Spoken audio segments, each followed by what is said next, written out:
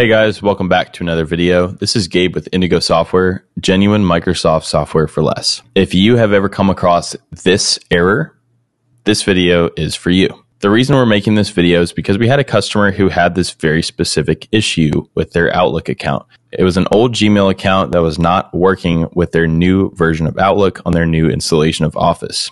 Now, since we hadn't actually dealt with the issue ourselves, we looked into it, learned about it, and in this video, we're going to be showing you guys the solution. Before we jump into that, if you're interested in purchasing Microsoft Office, Windows Server, or a wide variety of other Microsoft software at a great price, check out Indigo Software. We'll put links down below.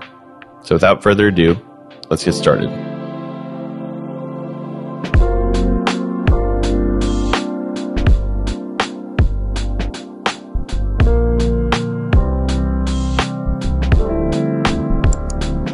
All right, just to show you guys again, this is the error message. We're not currently getting that error message. However, we're still going to walk you through these steps to go ahead and resolve this. All right, so the first thing you're going to do is head to the link in this video description.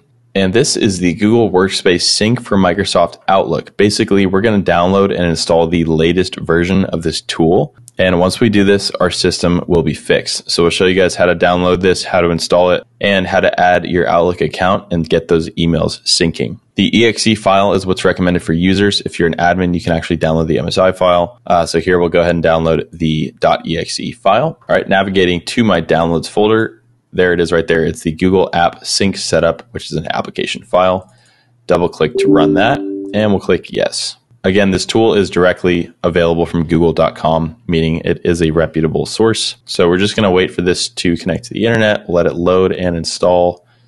All right, perfect. Here we're getting prompted to start Microsoft Outlook.